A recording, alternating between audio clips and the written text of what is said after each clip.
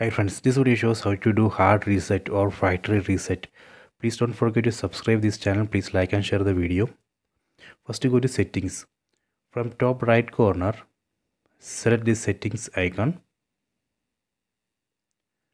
Then go down. Select Android settings. Then select device preferences. Go to device preferences. Under device preferences, go down. Here we can see reset. Select it.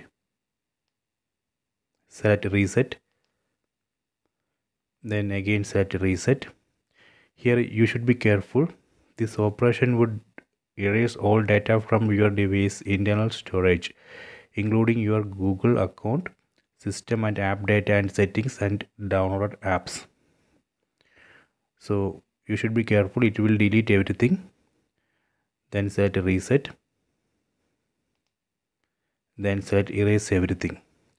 So this way we can erase everything and reset the device.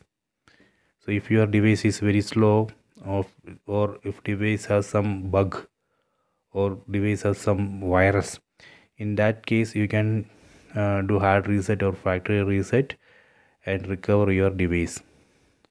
Okay, but you should be careful. It would delete all data from your device. You have to reconfigure it. Okay, so please check it.